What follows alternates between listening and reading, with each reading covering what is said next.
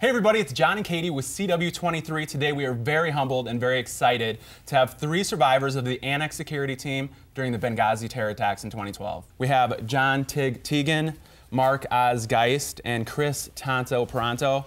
They're here to talk about the film 13 Hours, which comes out in theaters on January 15th. First of all, thank you guys for your service, and thanks for being here. Yeah, thank you for being here. Now, you co-authored this novel, 13 Hours, which the movie is based on. What is your initial reaction when not only the book does so well, but you find out that it's going to be turned into a film? Go ahead. It's kind of surreal. You know, it's something our lives have never been out in the public. We've never had a lot of publicity, or we've always shied away from that because of what we've done and our backgrounds. And so then, starting with the book, you know, we kind of got out there and a little bit used to the media, but it's been crazy now with the movie and everything and the way that's going. So it's still getting used to it. I'm not. I like the camera. In fact, the camera loves me, actually. Yeah, it should. That's what it is. It is. So, it's been fun. Yeah. This has been great. Is the film pretty close to the book? As far as you've got 13 hours that you got to put in 2 hours. Yeah. So you have to meld characters a bit. But it does get the brotherhood down. It gets dealing with adversity. Yeah, and it's going to get a lot of the emotions that we felt that night, which was important. Because the actors did such a great job learning us, learning our personalities. Of course, I have a gregarious personality. Can you imagine that? A ranger said gregarious. I did. That was my word. That was my word of the day this morning. So, but that was fantastic. And I think and you know, Michael Bay, of course, can do explosions and gunfire. And that's what war is. So, yeah, I think it was fairly close to what we could in the book as far as getting a 2-hour movie again with a 13-hour firefight. Cool. Well, speaking of Michael Bay, we saw some of the footage, some of the behind-the-scenes footage, and it looks like in a lot of the shots of this behind-the-scenes footage that you guys are actually directing Michael Bay on how to direct this film to make it look like it really looked. So can you guys tell us about that, Tig? Oh, you want me? Did you guys actually have a lot of freedom to kind of get involved while they're shooting and say, hey, this is what it actually looked like? Yeah, we had to throw Michael Bay in the river a couple times and take over, and, you know, because he wouldn't use Optimus Prime like Tonto wanted.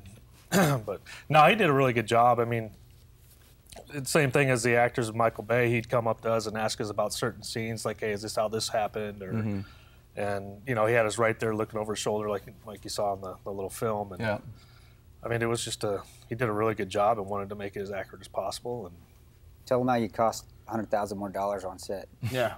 Give them the story. Craft service? Yeah. No, it was so when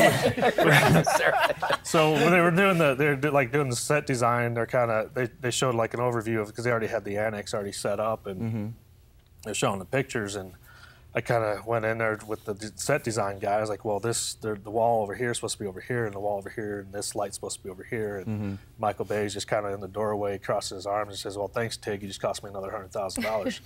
He's like, don't worry about it. No one else has been there, so they don't know. But he went ahead with it, and you know, and that kind of just showed us the commitment from them, him, Paramount, you know, everybody involved in this, of how they wanted to get it right. Does it look like it really looked? The annex definitely does. You walk onto that, and yeah, it's definitely there. I remember being up on the roof, walking out of the roof I was at that night, and you know, I just went back. You could everything vivid from that night again. Yeah, they even had the bed that you were laying on up there, didn't you? And the tissues? Yeah, the bed and the tissues that I had up there, because he was crying the whole night. Exactly. Didn't we go through this with joy? I would be crying. These guys couldn't hit anything. So I was shooting all their guys. It was fantastic. I was just so happy up there. Is it difficult to be on set, and especially if things look so similar, to recreate these moments and to keep going through these horrific memories?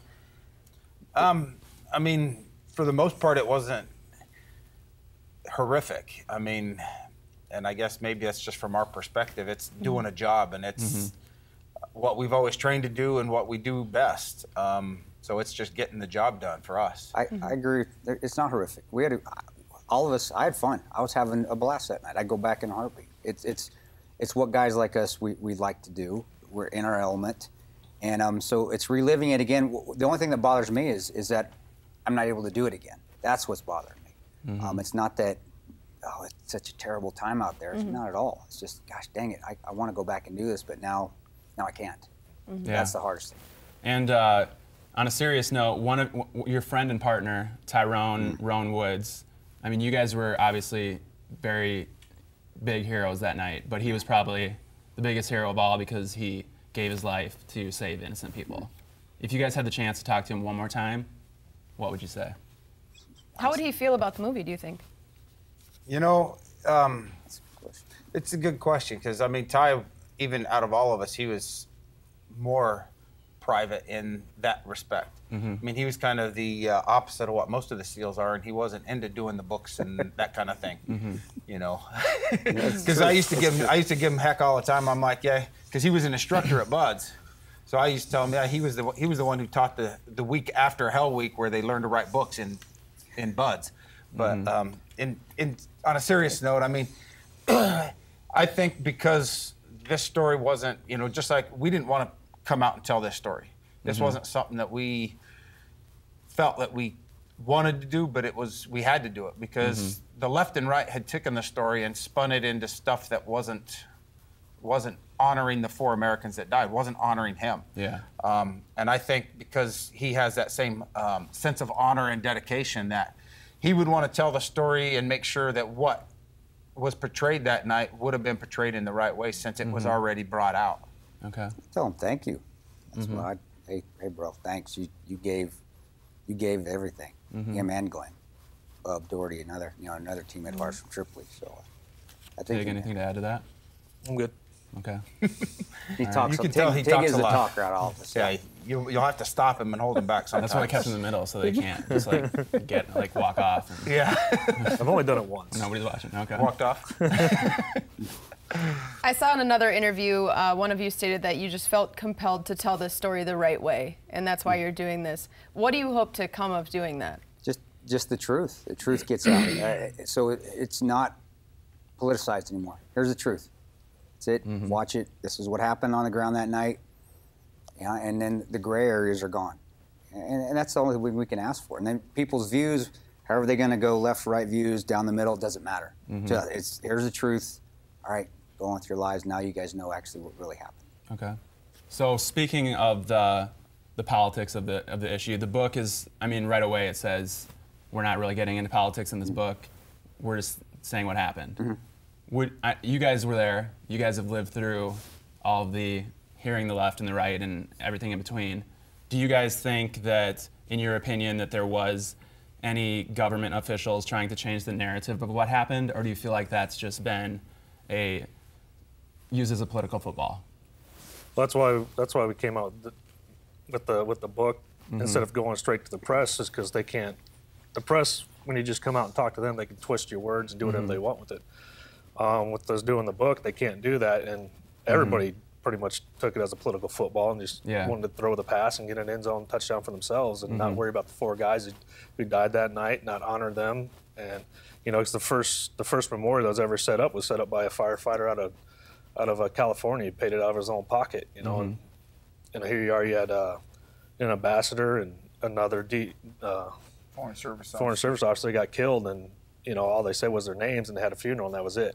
You know, and you had 2 Navy SEALs that were, you know, doing security for the agency, and yeah, they had a little star ceremony and put it on the wall, but that was it. You know, and then they just wanted to bash each other back and forth, left and right, and kind of ticked us off. So we did the book, and you know, we just made sure it was not about the politics. It just honors the guys that sacrificed their lives that night. Okay. You guys have anything to add to that? No, it's kind of, you know, because I was on the rooftop when Glenn and Ty got killed. I was injured in that same explosion. There were 3 explosions that got them, and seeing, and I think maybe it's a little bit more personal to me, or at least I feel it is, because they were attacking their credibility by spinning this story into something that it wasn't. Yeah. And it angered me. And, you know, the truth needed to be told on what happened that night. This is what happened. It's 13 hours of our life from our perspective, and that's all it is. And luckily, we've been able to partner with Paramount and Michael Bay, who saw the same thing, wanted to tell the same story that we told in the same manner. And, you know, I think it's going to be a great movie. And as Tonto said, people, you know, come see it. Don't come in here with a closed mind. Come with an open mind and find out what 4 American heroes did serving their country.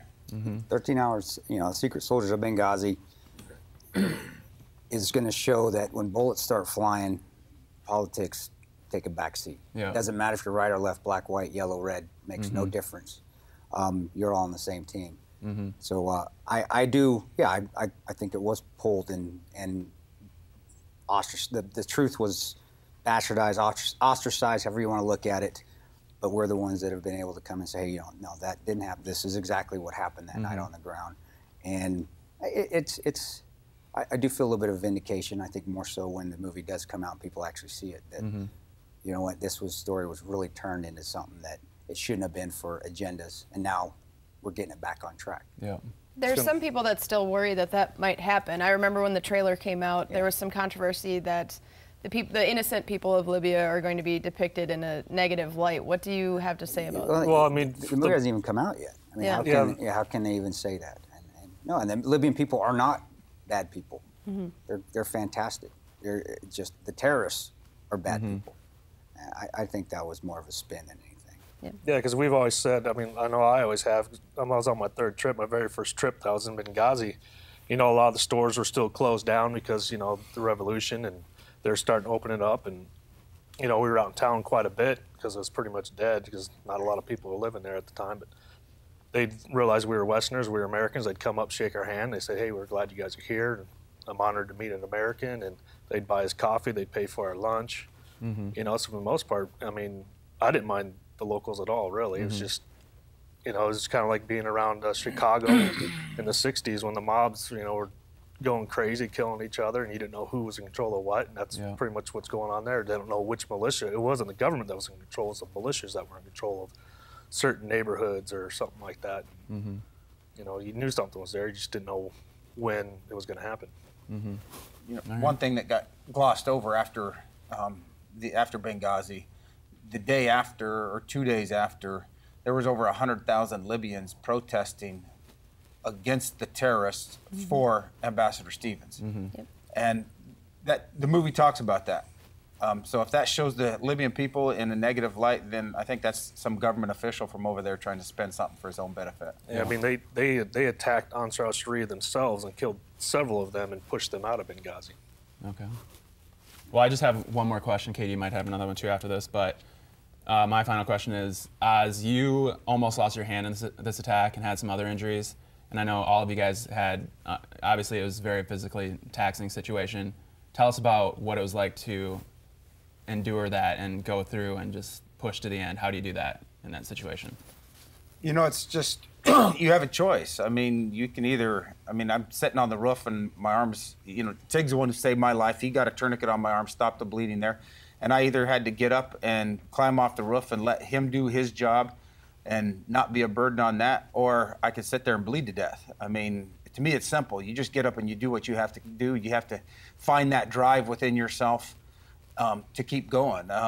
You know, for me, a lot of that bases on my faith and my family.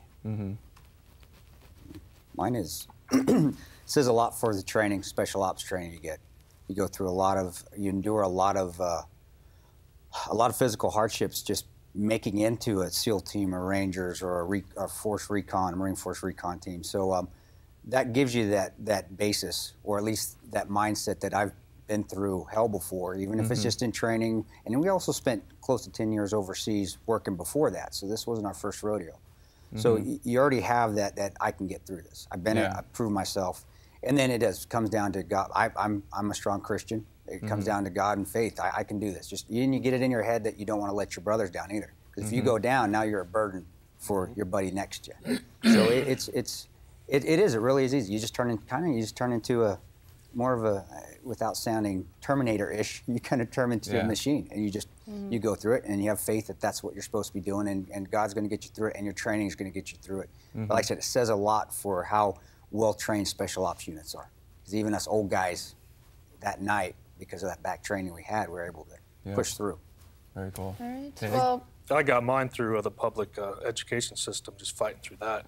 He had a hard time. He's going to get it. How often do you try to get repayment for saving this guy's life? I mean, Every day. weekend. Really? He's like, he calls me up. He's like, yeah, my truck's kind of dirty. I need you to wash my truck. I'm like, Dude, you only saved my life once. That's it. You only get one favor. That's it. At least I'm not making him feed my cows, so he should be happy. Actually, he owes the world for saving his life. Gosh, dude, much better place with Mark not here. Mark's a pain in the butt.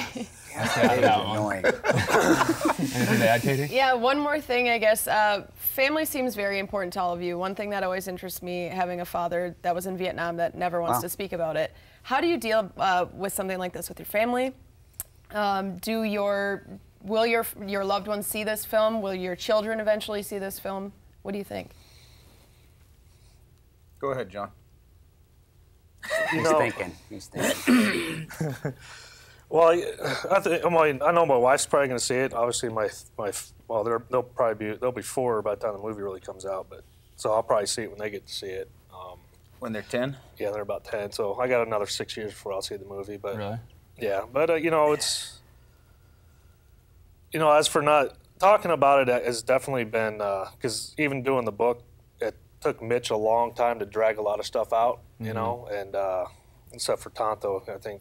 I put his transcriber through to Tahiti, but so many pages. I think a lot of guys that we've even talked to on the road, they'd actually come up to us and start talking to us after we tell our story during speaking engagements, and their wife standing right there says, "Man, he's never even talked to nobody." It's just having that outlet. Now a lot of guys, they've even messaged us later saying that I feel so much better now. I had a chance to talk, and now I'm going to somebody to talk about it. And I think a lot of guys, they just need to talk about it. Yeah, they just need to talk about it. It's hard at first, but it's still going to be hard no matter what. But it relieves a lot of pressure on yourself. It's a very cathartic process, very therapeutic. There you go, using those big words again. Rangers can use words. Marines, I'm sorry. I'll teach you guys when we get in the truck. We'll go through Spell it. No. Cathartic. No, my son is, he's the world to me. My 11-year-old, he goes to a private Christian school, and he snuck the book when it first came out. He snuck it to school, read it, and his principal actually let him do a book report on it. And then he likes to, him and Pablo's son comes over. The guy that, this guy's giving me crap about it. The guy that plays me in the movie, when it comes to the house, they play the Battle of Benghazi. So it's nice. My son is proud of it. I'm good with it. I don't care really what anybody else says. He's happy with it. He thinks his dad's a hero. I'm good with whatever else comes my way. Well, you guys are heroes, and thank you guys so much for being here. Thank you. We're extremely honored. Thank you. Honored to be in your presence, and thank you for everything you did. Just normal guys doing a job. Thank you guys. Thank you. Hope to do that. So thank you. Thank you very much, and everybody make sure you check out 13 Hours in theaters January 15th.